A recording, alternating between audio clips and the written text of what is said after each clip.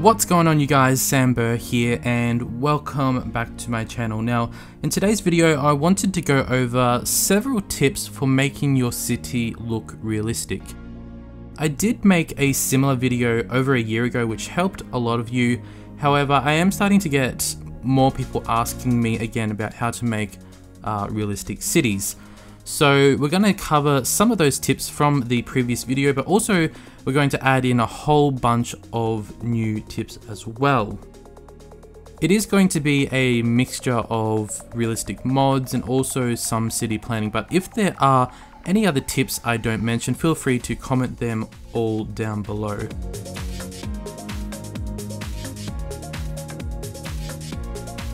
The first tip is the Ultimate Eye Candy mod. Basically, it allows you to adjust the latitude and longitude to a more realistic image. So for comparison, this is the standard in-game look, and then this is how it looks after I've adjusted the lighting. And for reference, you can adjust the mod to these settings if you'd like to have a similar look to mine, or you can adjust it to how you want it. Following the landscape is another great tip to keep in mind. I know it's easy to create a grid city and try to make everything symmetrical, but I do find cities that have a more natural road design look a bit more appealing.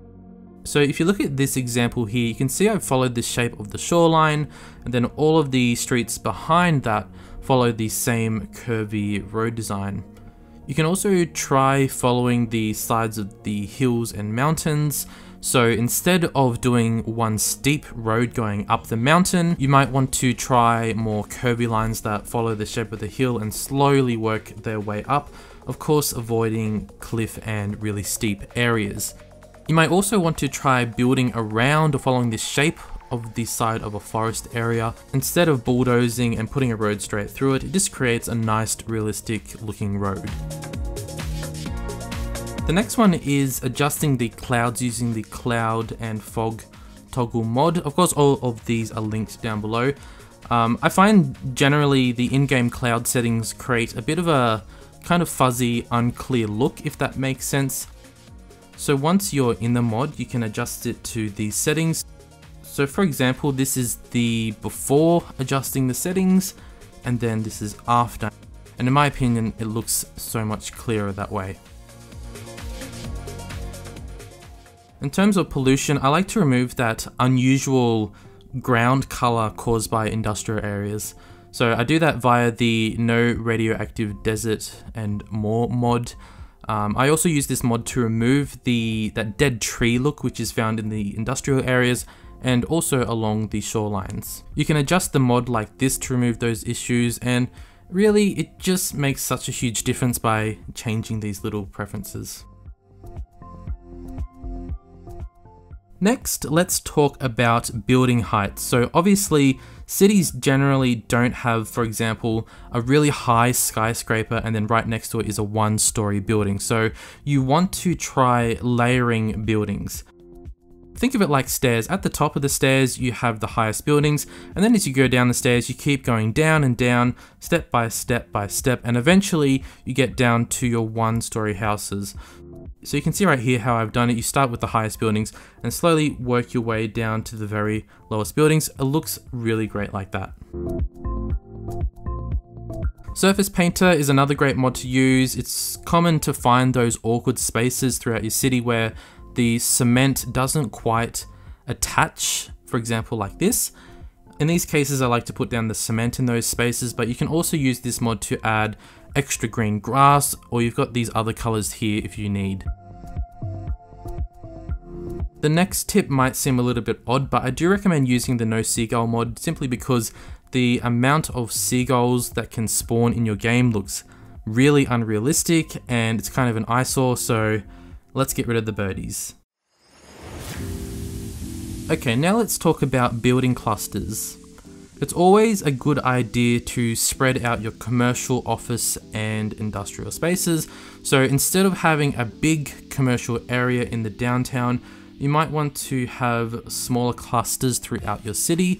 For example, if you have a main road going through a suburb, you might want to add a cluster of shops and offices along that road.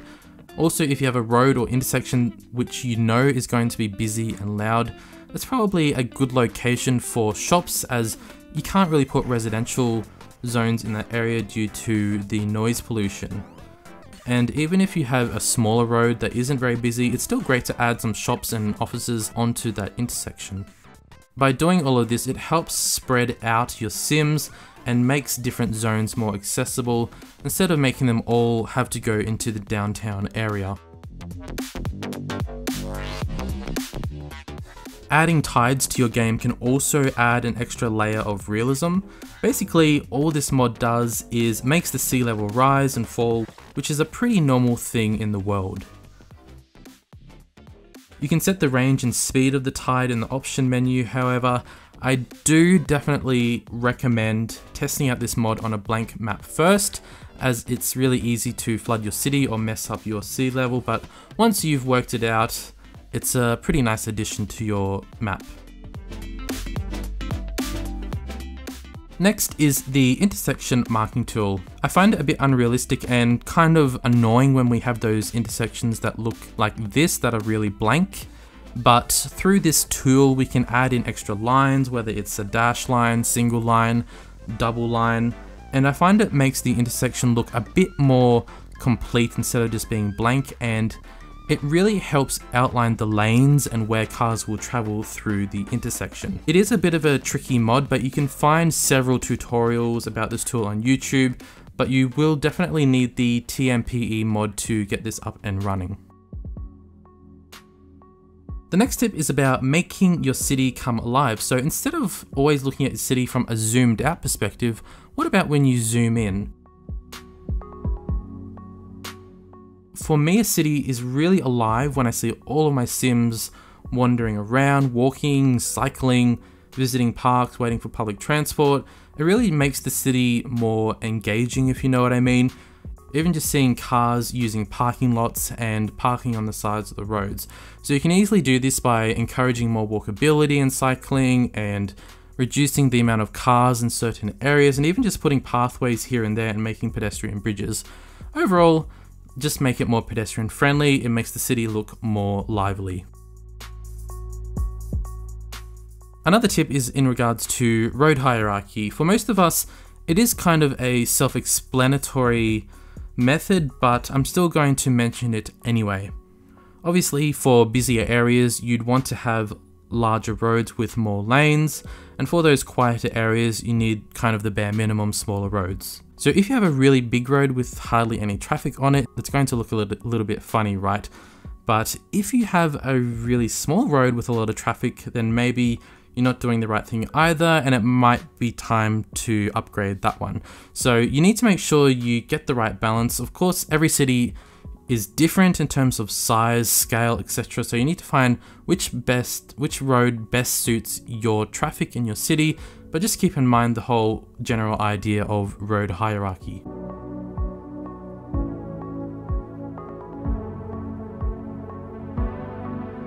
If you'd like to have a bit more structure to your city and liven it up a little bit more, you can try the real-time mod.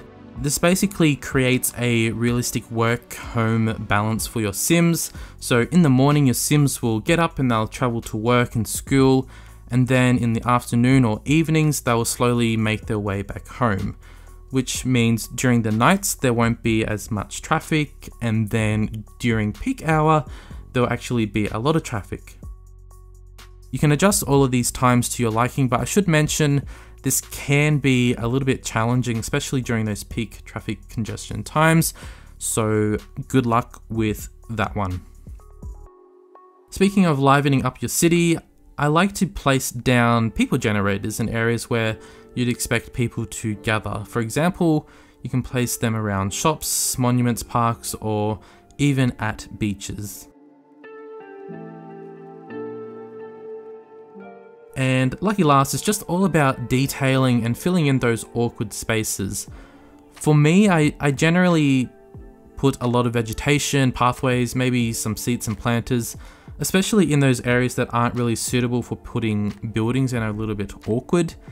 Even if you just add in some extra tables and chairs next to commercial areas, makes a huge difference. So it's all of these tiny details that really make your city truly come to life, and makes me feel good seeing all the Sims walking around their parks using the pathways and tables that I put down. And as a bonus tip, this was the bonus tip in the previous video as well, but it's definitely worth mentioning. Don't over plan your city. Of course, you can still have an idea or a rough plan, but I find cities look the best when they develop naturally, where it grows over time, meeting the different demands and needs of the city, where you slowly gotta upgrade road systems, public transport systems, and things like that. So just go with the flow with your city, let it grow literally over time, and it's going to look a lot better. Anyway, that's all from me. Of course, there's going to be many more tips for helping to make your city look more realistic, but I do hope these tips have helped. And like I said before, you're more than welcome to comment any other tips down below.